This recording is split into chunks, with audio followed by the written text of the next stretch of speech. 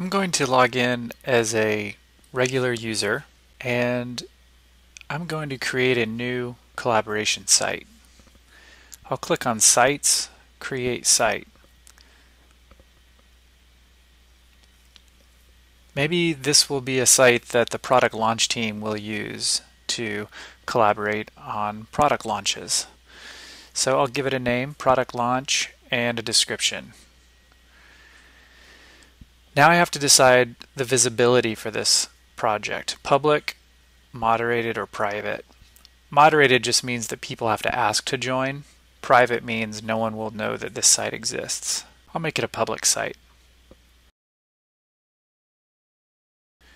Now I've got a site that only I belong to, so I need to invite more people to collaborate with me on this site.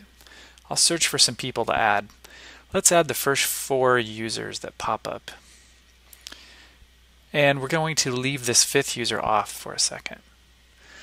Now I need to decide which role each of these users will have. Let's give the first user manager rights, the next 2 collaborator, and the final one consumer.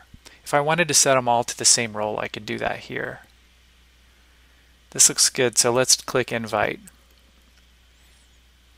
Now those invites have gone out, which means emails have gone out to those users to let them know they've been invited to a site.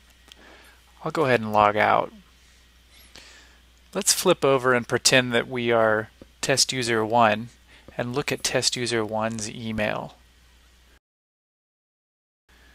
Looks like there's a new message that has arrived, and it's an invitation from Jeff Potts to join the product launch site. If I click this accept link, I'll be added as a member to the site. Let's log in.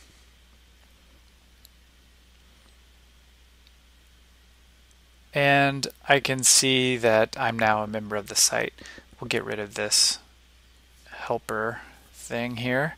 And now I can see that Jeff Potts and test user 1 are both managers of the site.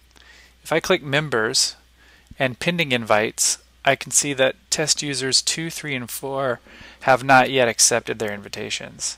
If I wanted to cancel those invitations, I could do that here. Let's log out and log in as test user 5. That's the user we neglected to invite to the site. Because the site is public, test user 5 can do a search.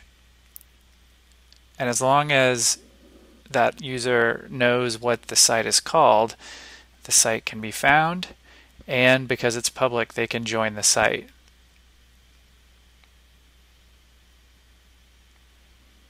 And when you join the site like that, you'll be joining as a consumer.